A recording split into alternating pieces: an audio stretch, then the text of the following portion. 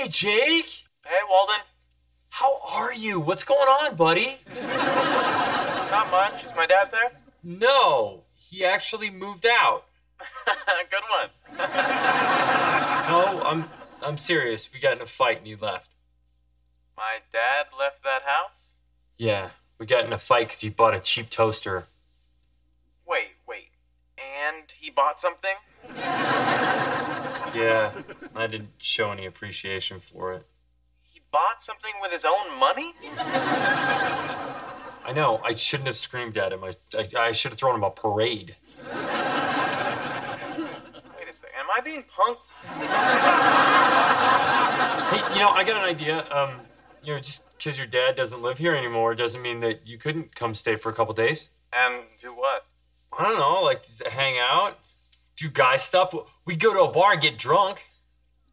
I'm only 19. I can't drink. Well, fine, we can just get high. Dude, just call my dad and tell him you want him to come back.